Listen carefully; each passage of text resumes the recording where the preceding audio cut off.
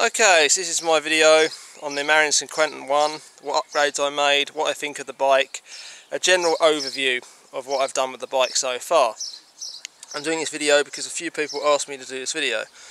There are other videos about this bike on my channel, but this is going to be the most comprehensive. Right, so this is the Marin Quentin 1, it's about 2 months old, 3 months old, something like that. I can't remember exactly when I got it. They're $649 to buy, which is a pretty good price. You get a super slack head angle, 65-degree head angle, so it means the bike goes downhill much better and it feels more confident in jumping, and it's just better overall for handling.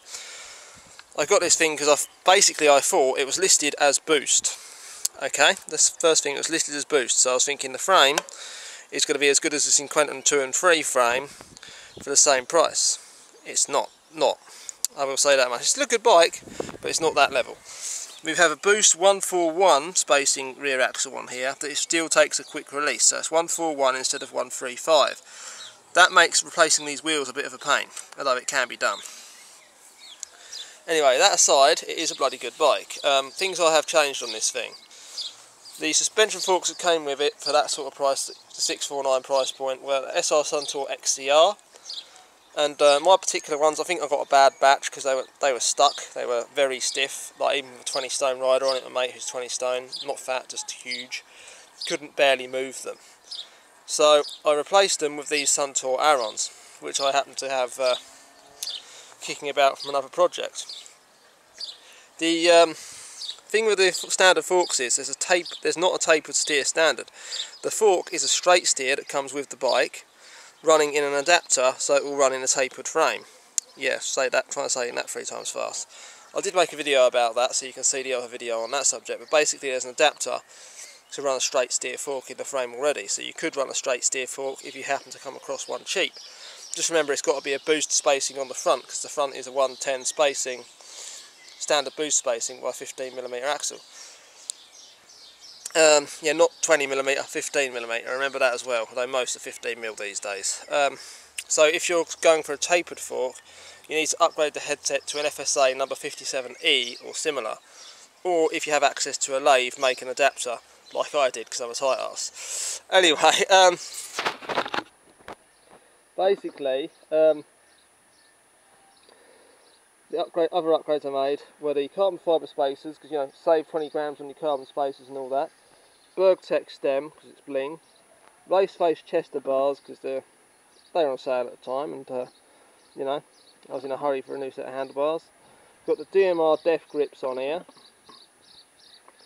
I put the Zoom brakes on for a laugh originally as a YouTube video. I kind of lost a bet and bought some for an e-bike ages ago, and the stopping power is absolutely superb, so I've left them on here.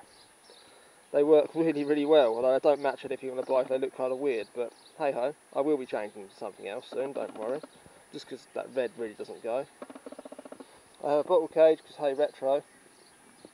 Standard transmission bit with a new chain and a new cassette. I used WD-40 chain lube, and it's the bike stuff, and I think something was wrong with it because it would just turn, instead of being like normal chain lube, it turned into almost like a cemented the rollers on the chain. See these roller parts, it's supposed to move, they didn't move.